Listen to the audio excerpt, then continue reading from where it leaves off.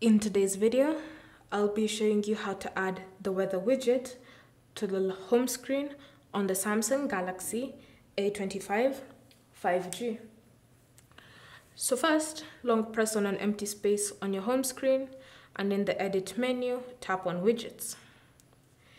Under Widgets, look for the category labeled weather, and then once you find it, just tap on the drop down arrow until you see all other options that you can add.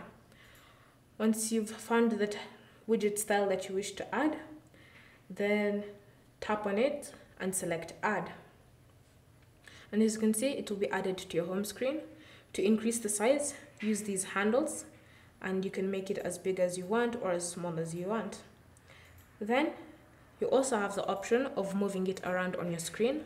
So just long press on the widget and then just drag it around on your screen. If you wish to move it from one home screen to another, drag it across the border and then it will be moved across home screens. To place it, just let go of the screen and it will be placed in that specific position. Next, if you decide you want to customize the widget, long press on the said widget and then tap on settings. From here, you can choose to change the location of the weather widget.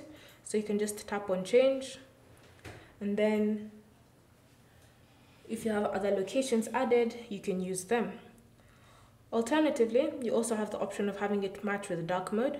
So it's up to you to enable or disable this feature. Then tap on save, and the changes will be applied automatically.